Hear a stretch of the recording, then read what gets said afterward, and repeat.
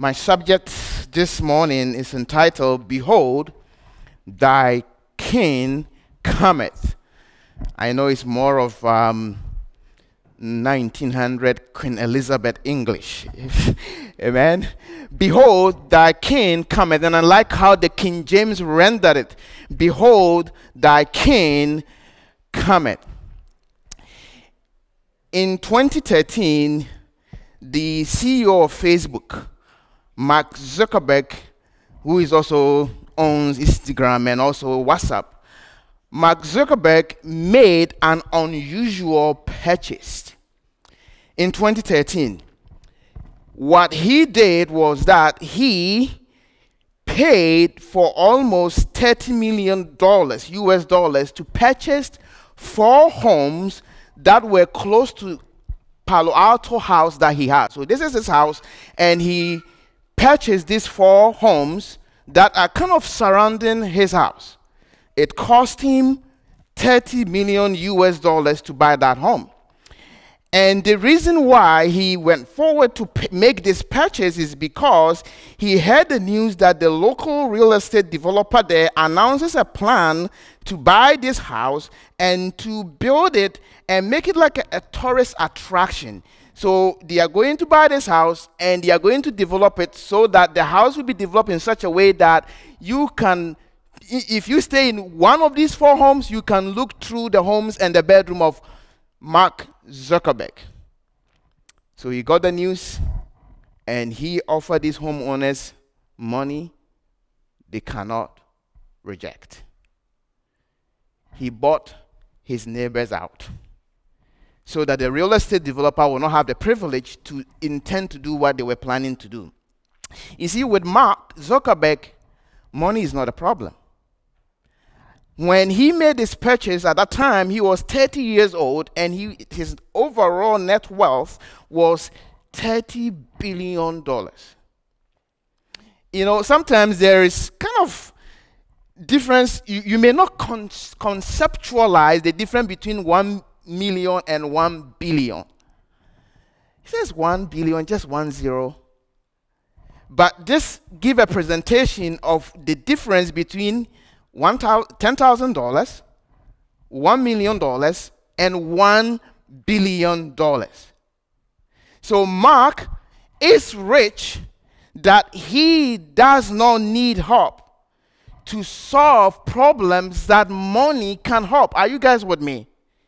He doesn't need help to solve problems that money can solve, like buying off your neighbor, as he did by spending that $30 million.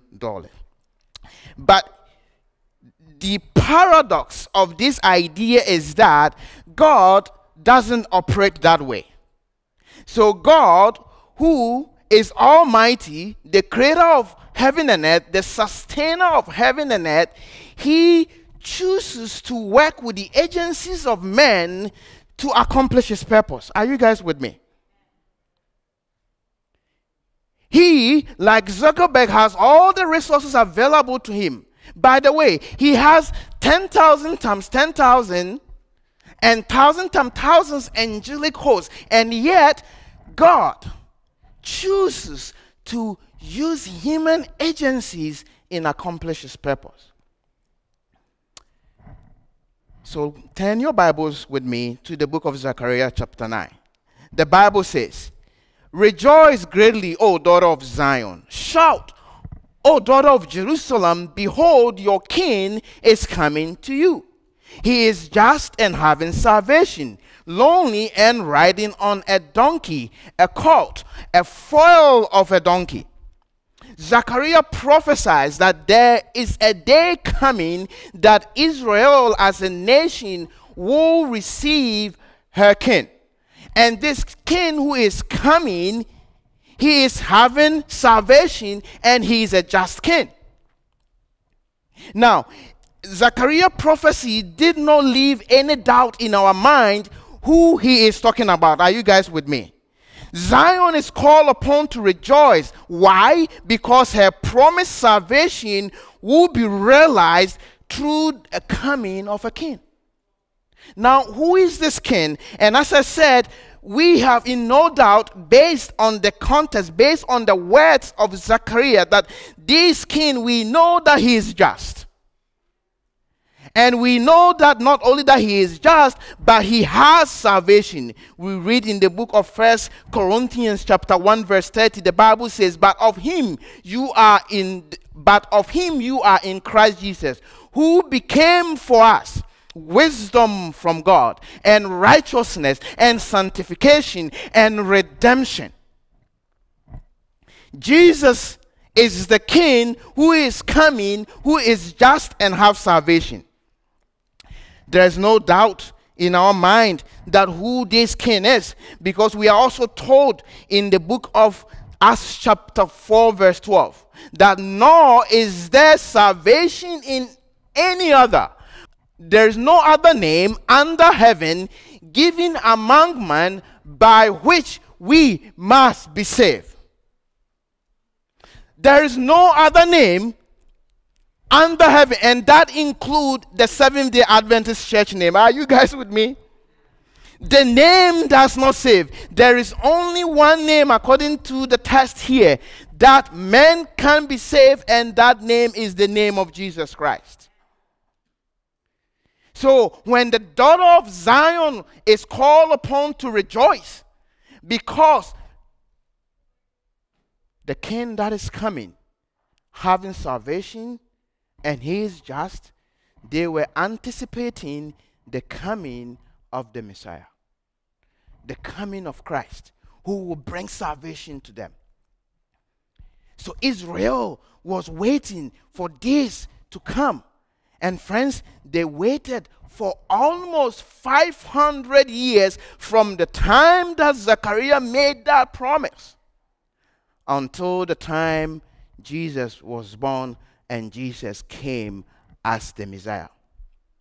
500 years they were waiting day by day for this first coming of Christ.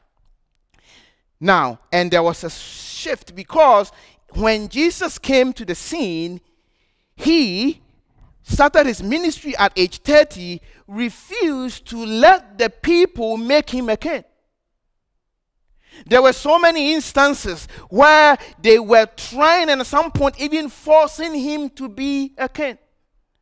We read in the book of John chapter 6 verse 15, the Bible says, therefore, when Jesus perceived that they were about to come and take him by force to make him a king. Why? Because they've eaten the bread he blessed on, and they want to make him a king. He departed to the mountains by himself alone. So Jesus came, Israel looking or waiting for this coming king, and yet when he came, he refused the people to make him a king because Jesus was on God's schedule. Somebody say amen. And he was not people-driven ministry. He was God-ordained, God-directed ministry. And his time to be a king, his time to go to Jerusalem and enter that city as a king has not come yet. And since then, he waited on God for the rightful time to come. So the rightful time came that Jesus, the last week of his ministry, the Passion Week, he decided that this is the time for me to fulfill Zechariah's prophecy, to ride into Jerusalem as the king who is just and having salvation. So we read in the book of Matthew chapter 1 verse 1 to 3. It started by saying that now when they drew near to Jerusalem and they came to Bethphage or Bethphage, depending upon how you read the name, at the Mount of Olives, then Jesus sent his 2 disciples. You see, Jesus has been in Bethany that weekend before the week of Passion Week. And he is heading towards Jerusalem. And after Jerusalem temple, there will be an event with the scribe and the Pharisees here. He will go into Gethsemane. Then obviously he will go to the cross. Now, when he reached here, Bethphage or Bethphage, depending upon which pronunciation you want, what he did was he told his disciple to do something. The distance from Bethany to Jerusalem is about 2 miles. So obviously, if you do a little bit extrapolation, it will be about a mile from Bethphage or Bethphage to Jerusalem. So he sent his disciple when they reached that point, in verse 2, saying to them, go into the village opposite you, and immediately you will find a donkey tied and a colt with her. Loose them and bring them to me. And if anyone says unto you, you shall say, the Lord has need of them, and immediately he will send them. So what Jesus is saying, I am about to fulfill 500-year-old prophecy. Are you guys with me? And what I want you to do here, I'm about to do something magnificent. I am about to enter Jerusalem as a king. And what I want you to do, you two disciples, go into Bethphage and go and borrow me a donkey and a colt. And in the process of you trying to untie that donkey, if any man asks you, why are you taking the donkey and the colt too? What you should say is that, tell the person that the Lord is in need of that donkey and the colt. Are you guys with me? I want you to use your imagination here. A donkey and a colt. How does God want a donkey and a colt? You see, if you look at when U.S. President passed here, we will know.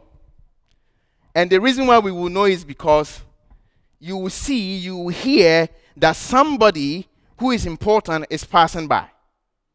This kind of shows a pictorial view of the U.S. presidential motorcade. And sometimes it can even be more than this. When the president of the United States show up, you will see that that man is important. And he is coming as the president of one of the greatest nations on earth. And we are talking about God, who is creator of heaven and earth, about to enter Jerusalem as a king. He requested for a donkey and a colt. We are talking about God who chose to redeem Elijah and take him to heaven on the chariot of fire. And yet he is about to enter Jerusalem as a king. He decided to ask for a donkey and a little donkey to fulfill something magnificent, to fulfill 500-year-old prophecy. Obviously, Zechariah has prophesied that indeed God will do that. Friends, let's see what happened after the donkey came. The Bible says, and all this was done, that it might be fulfilled, which was spoken of by the prophet Zechariah, obviously saying, tell the daughter of Zion, behold, your king is coming to you, lonely and sitting on a donkey, a colt, a foal of a donkey. So that the disciple went and did as Jesus commanded them. They brought the donkey and the colt, laid their clothes on them, and set it on them. And a very great multitude spread their clothes on the road. Others cut down branches from the tree and spread them on the road. Then the multitude who went before and those who followed cried out, saying, Hosanna to the Son of David. Blessed is he who comes in the name of the Lord. Hosanna to the highest. And the last verse says, and when he had come into Jerusalem, all the city was moved, saying, who is this? Who is this? The whole city was stirred because of Christ. Jesus entered Jerusalem on a borrowed donkey and a colt. He fulfilled 500-year-old prophecy based on the generosity of a donkey owner.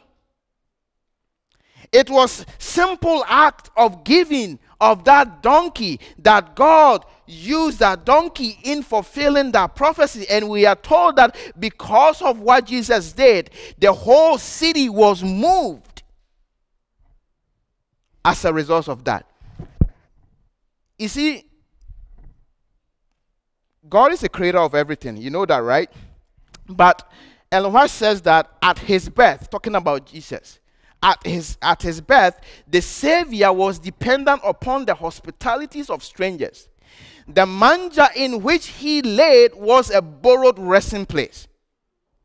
She continued to say that now, although the cattle of 1,000 hills are his, he is dependent on a stranger's kindness for an animal on which to enter Jerusalem as it can. Do you understand what she's saying? Although the cattle of 1,000 hills is his, he just look at the oxymoronic idea of a dependent savior. Are you guys with me? It's like the Savior is depending upon the generosity of a stranger in order to fulfill his promise to enter Jerusalem as a coming king. He could have created a donkey. How hard is it for God to create a donkey? Because he spoke and it was done. He commanded and he stood fast. Are you guys with me? He could have created a donkey right then. That would have been awesome and great. Hey, donkey, come and donkey, how many? Maybe 5? Or maybe thousands. Yet he says, no. Go and borrow it. Go and ask for it. Let's depend on the generosity of a donkey owner to fulfill the prophecy of coming as the king. For every beast of the forest is mine, and the cattle of thousands hills. Somewhere in Colossians chapter 1 verse 16 and 17, he says that by him were all things created, that are in heaven and that are in earth, visible or invisible, whether there will be throne or dominion or principalities. All things are made by him and for him, and he's before all things, and by him all things consist. We are talking about a God who owns everything. And yet for him to fulfill this prophecy and coming to Israel with salvation and as a righteous judge, he needed the generosity of a donkey owner to be able to fulfill that. There's one here that I wanted you to get. I'm trying to push to the latter end of my message here. To the death of Christ, we owe even this earthly life. The bread we eat is the purchase of his broken body. The water we drink is bought by his spilled blood. She says, never one saint or sinner eats his daily food, but he is nourished by the body and the blood of Christ. Now look at here. The cross of Calvary is stamped on every loaf. Whether saints or sinners, we live and move and have our being because of him. And for him to accomplish his purpose, God turned to man to depend on the generosity of man in order to enter to Jerusalem as the coming king. And this is where I am trying to really understand the plan and the mercies of God. Because how is it that God came to the people he has made to ask of the things he himself has created so that he can fulfill his promise? He can fulfill his purpose. I can think of 4 lessons about this whole context of Jesus coming to Jerusalem as the promised Messiah with salvation and basing his coming on the generosity of others. Lesson number 1 is Jesus doesn't always meet our expectations. You know, we have dreams, we have plans, but Jesus sometimes doesn't meet our expectation. The Jews were expecting a king like David, who will be a military leader, come with horses and chariots and take them out from the bondage of the Romans. But he came in peace. He came with salvation. Sometimes God doesn't meet our expectations. And sometimes in our Christian life, we encounter situations which God doesn't meet our expectations. Perhaps he doesn't bring the marriage partner in our life as we wish for.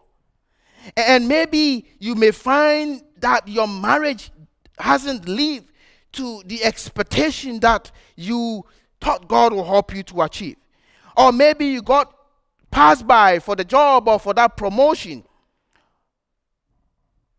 and God did not meet your expectation. And sometimes it may be illness. It may be tragedy that may strike our home. We never expected that. We never dreamed that this could happen to us. And we think that God hasn't really met our expectation. And the danger is that when we get into that situation, we sometimes decide to take things in our own hands and do things in our own way and move away from the way of God. But I believe that at that time is when we needed to trust God the most, because he knows what he's doing. Because he knows what he's doing. So that is lesson number one. The Jews were expecting somebody to come like David with horses and chariots and range war against the Romans. But God did not meet that expectation. And as a result, they rejected him as their coming Savior. Although he came in peace, although he came having salvation. Lesson number two is that God blesses our generosity. Amen? God blesses our kindness. When an ordinary person gives in an extraordinary way to the purpose of God, God blesses it. All the donkey owner did was to give a donkey and a little donkey. He has absolutely no idea that based on that kindness, based on that generosity, God is going to do something magnificent and fulfilled 500-year-old prophecy. God blesses our generosity. Jesus rode into Jerusalem as a king, having salvation because of the generosity of a donkey owner. The same way as Liliana gave the children's story. All the small boy did was the loaf and the fishes. And what did God do? He blessed that generosity and fed 5,000 people. Are you guys with me? God blesses one single act of generosity. Joseph of Arimathea, all he did was to donate his tomb. Little did he know that that tomb will be the evidence of God resurrecting in that Sunday morning. Are you guys with me? God blesses our generosity. All Mary did was to donate her womb, to give herself, to give her body for the cause of God. And as a result, the Savior of this world grew up in the womb of Mary. God blesses one single act of our generosity. Lesson number 3. 4 of them. One more to go. Lesson number 3. Don't underestimate the impact of your generosity. Don't underestimate the impact of your generosity. Our little act of kindness matters to God. The widow's mite, that little, that small widow's mite, the quadrant is the smallest Roman coin. It's 6 minutes of average daily wage. That is all she did. And the impact that Jesus' story was based on that. So friends, every single act of kindness is noticed in heaven. Every single one of them. Because we should not underestimate the impact of our generosity. So it can just be a single act of donating food. It can just be investing time to study the Bible with somebody. It can just be spending time to be involved in the church children ministry. Are you guys with me? Because we need help in our children ministry. Somebody say amen. That single kindness that I make myself available and spend time with the children of the church and invest in them. You will be surprised the impact of that single act in that way. So friends, that is why the whole concept of People Matter Project is very important. Because we know that little act of kindness has a huge impact in the sight of God. The word make flesh is the gospel, and deed without word is dumb, and words without deed is empty. And that is why we should both speak and we should both act or live on what we talk about. We cannot talk about as a loving church while we are not giving services and community services to people that are close to us. That will be words without deeds, and it's completely empty. And obviously, our deeds should also follow with words. That will be the smartest things we can do. And I personally believe, friends, that in heaven, you are walking in the streets of heaven with gold, and you are just walking, and somebody, hey, Edward, said, do I know you? No, you don't. You know me? No, you don't. But you know what? The work you guys did, or the Sabbath school offering you guys gave, came into this part of the world, and there was this evangelistic series, and as a result of that donation, I got to know about the loving Jesus and gave my life to him, and that is why I'm here where you are. So thank you. Thank you for that. I personally believe it's going to happen. And last but not the least, our generosity writes us into the gospel story. All the donkey owner did was to donate his donkey, but you cannot talk about the triumphant entry story without mentioning the donation of the donkey. And this concept is even very great when you look at the story of Mary anointing the feet of Jesus at Bethany. And he spent the most expensive sparkler, like almost a year wage, and anoint the feet of Christ before he went to the cross. And as a result of this generosity, as a result of this donation, as a result of this kindness, Jesus himself said, assuredly I said to you, wherever this gospel is preached in the whole world, what this woman has done will also be told as a memorial of her. Do you understand what Jesus is saying? Jesus says, you cannot preach about the gospel, my gospel that I'm giving you, without talking about Mary. Because of what she did, her story is written into the gospel story. So Jesus says, wherever this gospel is preached, you should talk about her.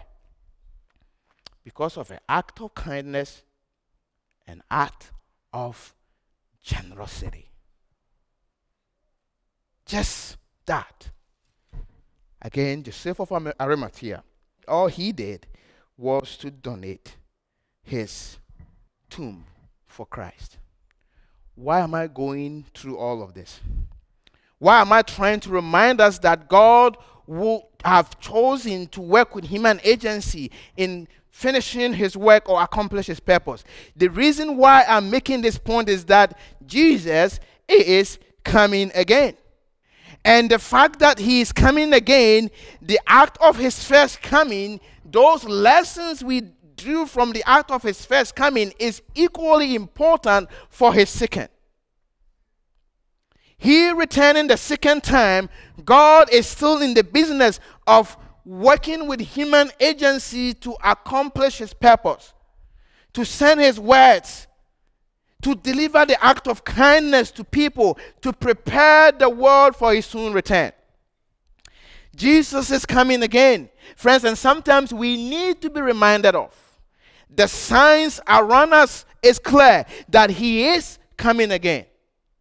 The way our world is right now, personally believe that our world is bending so that it can break.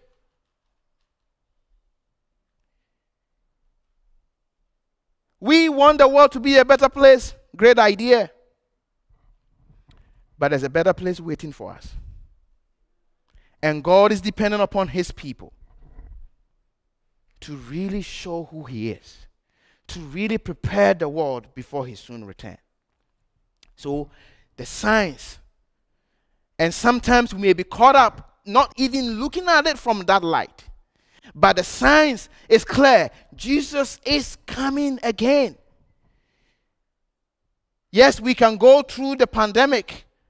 We can go through all those things, but all this evidence of war, and I don't know how many of you is following the news, but Afghanistan is not doing really well. And by the way, there's another in Guinea, there's another disease. I've forgotten the name of that. Just so many diseases, you don't even lose track of their names. And these are all the signs that God said it will come to pass. The point I'm establishing here, friends, is that something is happening in our world. Our world is bending so that it can break because we have to end this. Our job is not to make it better because it can't be better.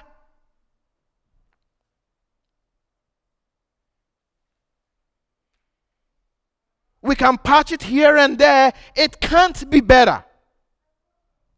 It has to end because there's a better place waiting for us. But until then, the Lord needs you.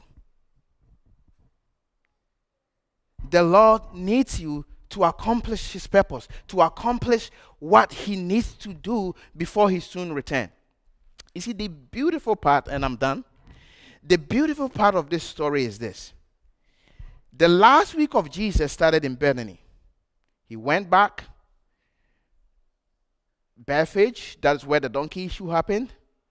He went to the temple, discussion. He came back to Bethany, I guess, back again, and he went to Gethsemane, and he decided, look at the beautiful thing. At Bethany, Mary decided to be generous to our Savior, to give her the most precious gift any human can give to the Savior. At Bethphage, or Bethphage, the donkey owner decided that I will let my donkey and the colt to go so that our Savior can ride into Jerusalem as the coming king. And because of that, Jesus decided to make the ultimate sacrifice. At Gethsemane, he decided to die for the sins of human.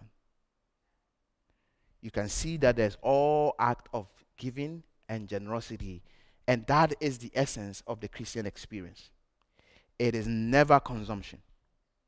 It is giving yourself as a living sacrifice, giving yourself for the cause of God.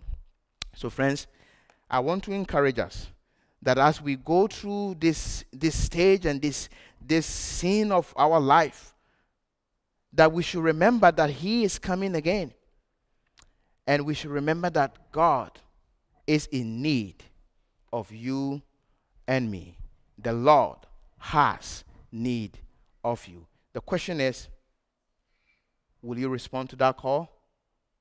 And will you be willing to act simple act of generosity? And I'm not asking you, and even God does not ask us of things that he himself has not done. And that is why Every person in this church, in this denomination, should be part of this, should be making himself available for God to use him for his soon return. There's a better home waiting for us.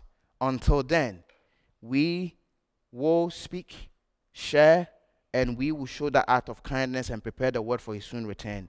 You are part, I am part, everybody is part. Let us work together and we will see the face of our Savior. Until then, we can only imagine. Amen.